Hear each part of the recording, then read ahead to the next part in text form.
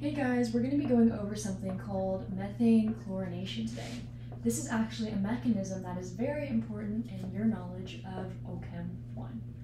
So let's get started. First of all, oh gosh, this is in your free radical section, and you're going to see why in a little bit. First of all, what is a free radical? A free radical is an atom or a compound with an uneven amount, sorry, I got a wedgie, an uneven number of valence electrons. We like even numbers because they're more stable and they can pair up with each other. So anyway, methane chlorination, let's break this down. What's methane? The compound for methane is CH4. What's chlorine? We're adding chlorine. Usually it's one of those, basically be a gas, and they're usually always like diatomic. I think that's the word for it. Sorry guys, I don't know, but you guys know. Hofbrinkel, H, you always have it. Usually it's 2 H's. O, you have 2 O's. F, it's 2 F's. It's not ever really alone. So, because this is a very stable compound together. Okay, anyway, so chlorination. This follows this whenever we have an alkane plus a halogen.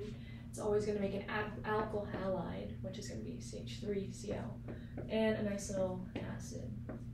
Okay, so that's like the general formula. So let's get into this. Mechanism. So the first thing that's going to happen is we're going to have our initiation step, and that's when we have chlorine. This guy. Make sure you all draw your electrons or your lone pairs, and it's going to disassociate. Remember, single-headed arrows. This is important only for free radicals, only for this mechanism for simplicity purposes. Okay? And we're going to end up getting 2 free radicals, chlorine free radicals. So our second step, propagation. What does it mean to propagate something? It means to basically continue, right?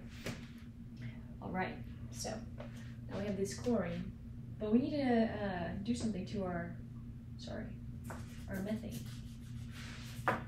So we're gonna write like this, because what's gonna happen is these guys, 1 electron is gonna go to each.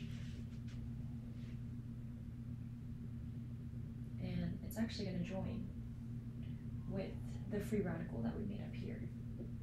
It's all kind of like a puzzle. So now what do we have? We have a free radical methyl or methane, and then we have our nice little acid. Cool, it's all happy now. But there are actually 2 steps to propagation. Now we have this free radical. This needs to join with something. So we have our chlorine. It's a different molecule this time. It's going to join with this guy. This guy's going to go over here. We're going to have CH3, Cl. Yes, my connectivity is not very good on this one.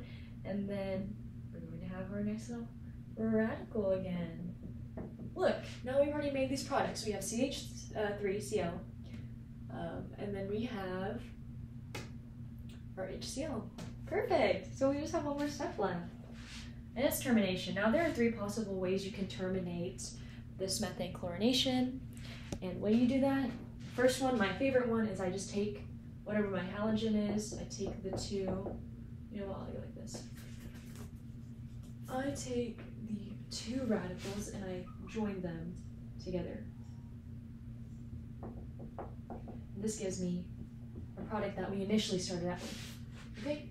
Or we have another 2 that we can do. We can take the methyl radical or methane radical, and we can join that, again, 1-headed arrow, with our other radical of methane. This will give us CH3, okay? And lastly, we can do CH3, join Cl. Oops, sorry. Oh, this guy. Giving us CH3Cl.